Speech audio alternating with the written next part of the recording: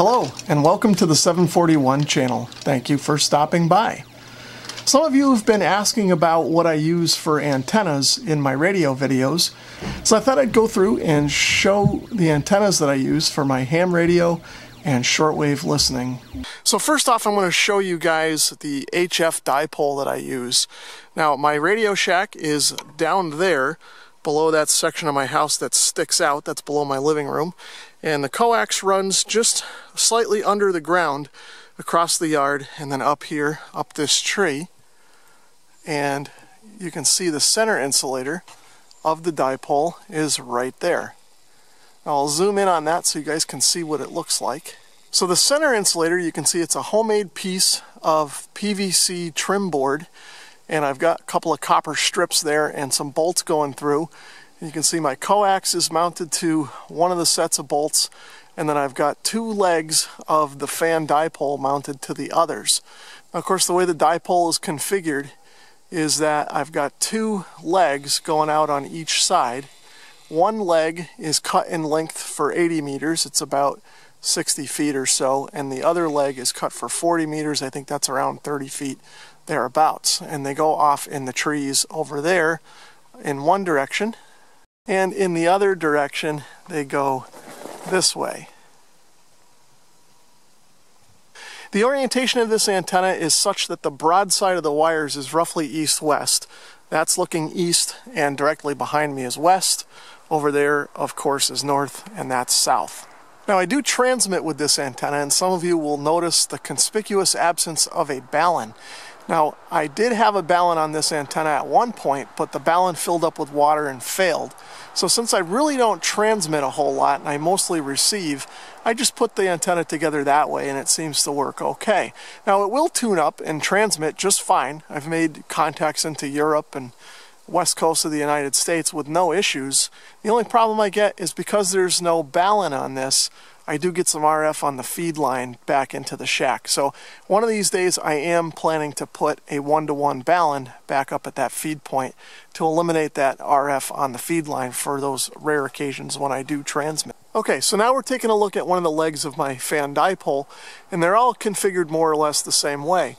You may be able to see up there, there is an eye hook in the tree, and I've got Dacron rope just going around that eye hook and straight down the trunk of the tree all the way down here to the bottom where I've got it tied off and I've got a little bit of slack here.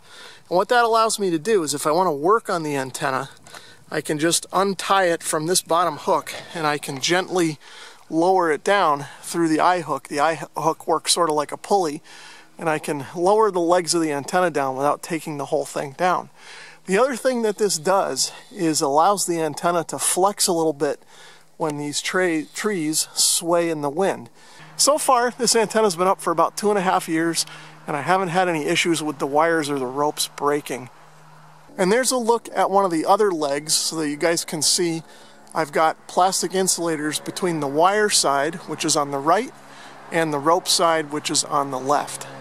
Now, even though those are just plastic insulators and the sun has been beating down on them for 2.5 years, they seem to be doing okay with no issues. The next antenna that I have is also up here on the hill next to my house, and some of you have seen this in a previous video that I made where I repaired this homemade tilt-over mast. But this is a Mako V58 CB antenna, and I pretty much use this primarily on 10 meters.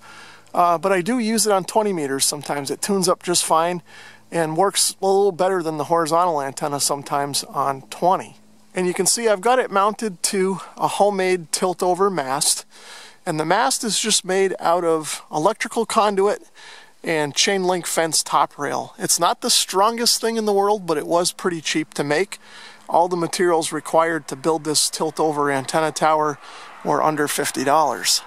As I mentioned, I had to repair it once since it's been up here, and that was because one of the top rail sections bent over, but those are about $10 at Home Depot, so I can replace those every so often, and it's not a big deal. Now, the way this works is you can see that I've got two pieces of conduit on either side of the center top rail section that goes up, and I've got 3 bolts, one at the top, one in the middle here, and one at the bottom. And what I can do to tilt this over is just loosen and remove 2 of the bolts and then leave the one at the bottom or in the middle if I want to tilt it that way for that matter. And the whole thing will just tilt over and I can work on the antenna. If you want to watch the video that I made that shows how this works, I'll leave a link to that down in the description below. Okay. The next 2 antennas that I have are mounted over there on my house. So the next antenna that I'll show is my 6-meter 5-element Miyagi. Now I picked that thing up for almost next to nothing at a ham fest. It needed a little bit of work before I put it up. I had to replace one of the elements, and you may be able to see there that it's kind of bowed in the middle. The previous owner had it on a tower, and the tower fell over, so that antenna took some damage, but I was able to repair it and put it up there. Now again, it's really not the most sturdy mount for that type of antenna. It's a little bit bigger of an antenna than I really need, but the price was right. Now you can also see that I've got that on a kind of a Channel Master style TV antenna rotor, and I really thought that that would kind of not last more than a year or so, but it's been up there 2.5 years now with no issue, and the rotator still turns and shows no sign of wearing out or anything like that. I made a couple of videos detailing that antenna and that rotor installation, and I'll link those down in the description below in case you care to watch them. The next antenna that I have is a 2-meter vertical antenna, and it's mounted on a 10-foot piece of mast on the side of the garage there. That is a Bozak antenna. So my 2-meter work usually consists of some simplex with some guys around town and a little bit of repeater work, but not a whole lot. I do use 2-meter repeaters, but primarily when I'm mobile. I don't generally use them in the shack, but I do listen in quite a bit, and that antenna seems to work well for that. So next up, we're taking a look up in the rafters of my garage. And the antenna that we're looking at here is an old style Larson, I think it's a dual bander. If not, it's just a single 2-meter antenna. You can see it's a mag mount and it's stuck to an old tin sign. And I use that for my scanner antenna that I have out here in the garage, and it seems to work well. Not trying to pull in any real long distance stations on that. Just use it to monitor just local stuff, and it does okay for that. Next up here in the rafters, you can see I've got a Firestick CB antenna. Now this one I had out here.